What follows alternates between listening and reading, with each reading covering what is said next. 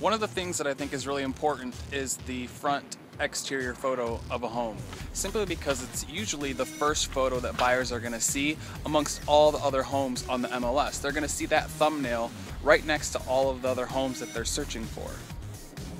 For two-story homes, I usually always take the photo with a pole to get the camera up high in the air to be more eye level with the home.